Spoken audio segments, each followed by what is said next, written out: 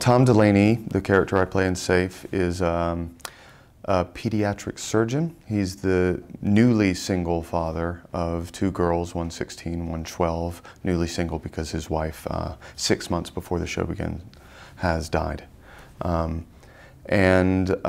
He is someone who's very capable in his professional life, but as a newly single father, he's kind of at his wit's end, out of his depth, and has actually recently, he confides in his friend, installed this software in his daughter's phone to track her whereabouts and read her texts because he otherwise has no sense of what's going on with her.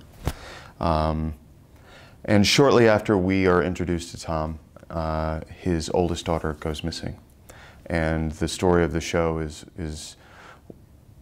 there's very much a thriller element where he's trying to sort of take things into his own hands because he doesn't feel like he's getting straight answers or is being adequately helped by anyone else, and figure out what happened to her.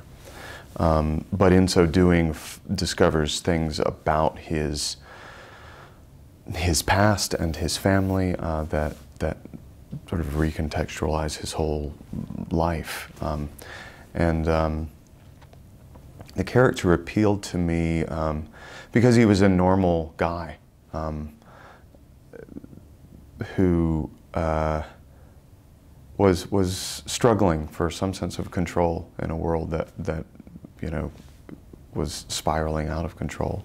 And he wasn't crazy, he wasn't uniquely capable or afflicted. He was a regular guy. And in his exterior world, crazy things were happening, but that was a bit of a change of pace. I think each role and each job, you certainly have your experience to lean on, but ideally I think you're sort of reinventing the wheel every time.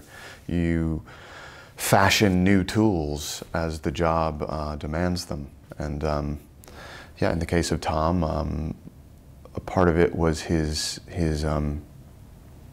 Englishness. I'm not British, I was playing an Englishman, so there was a consideration on that front. And familiarizing myself to some degree about what a pediatric surgeon's life might be like, or a veteran of the Army, British Army might be like. But for the most part, it's just emptying yourself out so that whatever inspiration might flow through you when you get there on the day with the other people.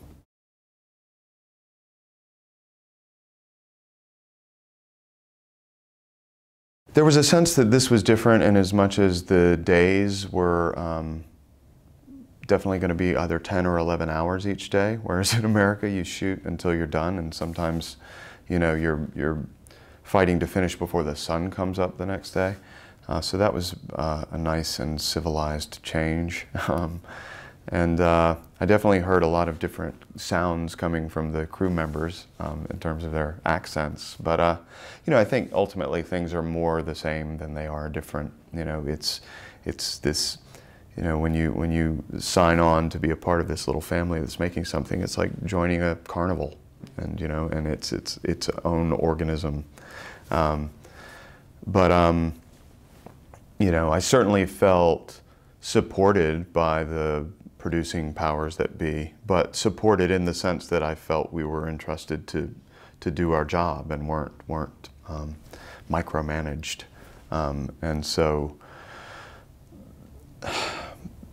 the support I felt was maybe by a lack of overlording presence, you know, which I think anybody who's in this appreciates.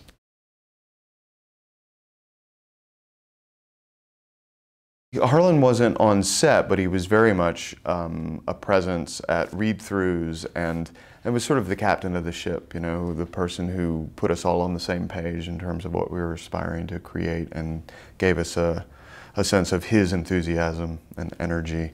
And he was continually a presence on the, you know, post-production side or in the writer's room side, you know, and was able to give me feedback on what he was seeing, and hopefully seeing in light of what I was hoping to convey.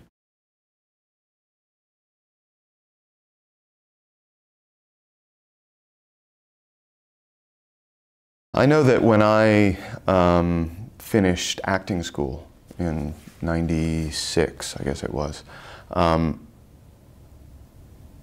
literally couldn't have imagined the opportunities I've had, because they didn't really exist at that point. The idea of doing a long-running television show meant that you were basically just cycling through the same story over and over again, investigating the same case or giving the same closing argument or whatever it might be. That you could, I mean, doing 6 Feet Under, Dexter, so many of the great shows that are out there is this long-form storytelling that can't be matched anywhere else. The degree of detail and complexity that you can take on and explore. It's sort of like a living novel in a way. And yeah, as far as the production value of these shows, they rival any film in terms of the talent of the people they hire to shoot these shows, the budget that might be provided, and the appetite for risk-taking and boundary pushing that exists in TV is, I mean, that's really where it exists. I would say maybe American film in the '70s. The only place where you could find the kind of adventurousness now is in television. So it's a good place to be.